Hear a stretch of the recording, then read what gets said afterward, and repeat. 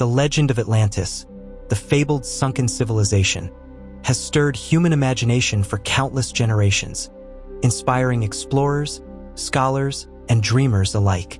There is something hauntingly powerful in the idea of a great and prosperous world, lost forever beneath the waves.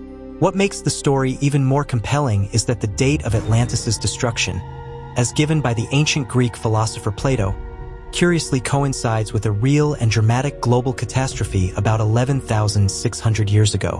Whether this is a mere coincidence or a clue to a forgotten chapter of history is difficult to say, yet the scientific evidence for the events of that era is nothing short of astonishing. Plato, one of the most influential thinkers of the 4th century BCE, student of Socrates, teacher of Aristotle, was not a storyteller for entertainment's sake. His works often fused philosophy, history, and moral lessons into intricate dialogues. It is in two of these dialogues, Timaeus and Critias, that we first encounter the tale of Atlantis. According to Plato, Atlantis was no mere island but a powerful maritime empire, advanced in technology, rich in resources, and formidable in its influence. Yet, in a single day and night of misfortune, it vanished, swallowed by the sea. Plato claimed that the source of this story came from Egyptian priests, who told the Athenian statesman Solon that Atlantis had met its fate 9,000 years before their time. This places the event around 9,600 BCE, more than 11.5 millennia ago. And here lies the intriguing twist. Modern geology confirms that around this same period, Earth experienced a sudden and extraordinary transformation. Roughly 11,600 years ago, the final chapter of the last ice age was closing. The Younger Dryas, a millennium-long cold snap that had gripped the planet, ended abruptly. After centuries of icy conditions, temperatures surged to near-modern levels within just a few decades, a rate of change almost unimaginable in natural climate history. This marked the beginning of the Holocene, the warm interglacial period in which we still live today. The scale of these changes was staggering. Massive ice sheets, which for tens of thousands of years had covered vast portions of North America, Europe, and Asia, began melting at a breathtaking pace. Global temperatures rose by several degrees in the blink of a geological eye. Sea levels climbed by about 120 meters, flooding an estimated 10 million square kilometers of land, an area roughly equivalent to modern Europe and China combined. Coastal plains and river valleys became seabeds. Ancient shorelines were erased. The natural world reeled under the impact. Entire ecosystems collapsed. Up to 3/4 of the planet's large Ice Age animals, the so-called megafauna, disappeared forever. Mammoths, woolly rhinoceroses, saber-toothed cats, giant ground sloths, once dominant in their habitats, faded into extinction. For early humans, this was not an abstract change. It was a shift in the very fabric of daily life, reshaping hunting grounds, food sources, and migration routes. The uncanny alignment between Plato's timeline and these global upheavals has fueled generations of speculation. Could the story of Atlantis be a distant cultural echo of real events?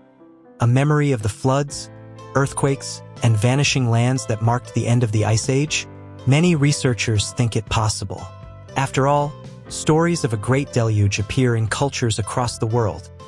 The biblical tale of Noah, the Sumerian epic of Gilgamesh, the Indian myth of Manu, and flood legends among Native American tribes. Such parallels suggest that the trauma of these events was etched deeply into humanity's collective memory, later woven into myth and preserved through centuries of oral tradition. Scientists, too, debate the causes of these abrupt changes. One dramatic hypothesis is that Earth suffered a cosmic strike, fragments of a giant comet or asteroid colliding with the planet around 12,800 years ago. Such an impact could have ignited vast wildfires, triggered earthquakes, and sent shockwaves through the atmosphere. The disruption may have fractured sections of ice sheets, sending torrents of meltwater into the oceans and altering global currents, plunging the world into the Younger Dryas' cold spell before it rebounded. Others argue that the explanation lies in the ice itself. Enormous glacial lakes, held in check by fragile ice dams, dotted the continents. When these dams failed, sometimes catastrophically, unimaginable volumes of freshwater poured into the seas. The sudden release of Lake Agassiz in North America, for example, is believed to have dramatically disrupted the Atlantic circulation system, altering climate patterns worldwide. In addition to these massive events, there were countless regional cataclysms. Geologists have found evidence of colossal floods reshaping landscapes.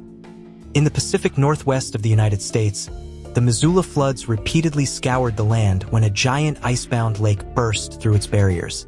Such events, magnified by human retellings over millennia, could easily have fed into the universal archetype of the world-ending flood.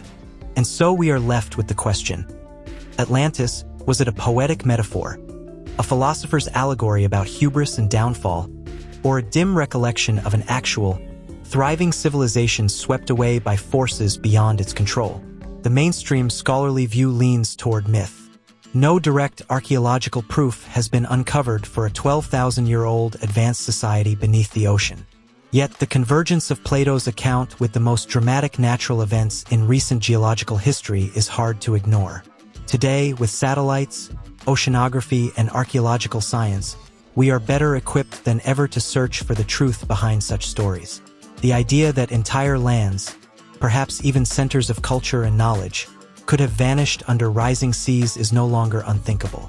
And if Atlantis is not literal, it may still be a timeless symbol, a reminder of how fragile civilizations are in the face of nature's power. One location has captured the attention of both scientists and adventurers: the Richat Structure in Mauritania, known as the Eye of the Sahara. This immense geological formation, a vast set of concentric rings visible from space, has inspired theories ranging from natural erosion patterns to ancient engineering marvels. Some have even speculated that its size, shape, and apparent traces of ancient waterways could connect it to the Atlantis legend. This October, we will journey to the Eye of the Sahara once more.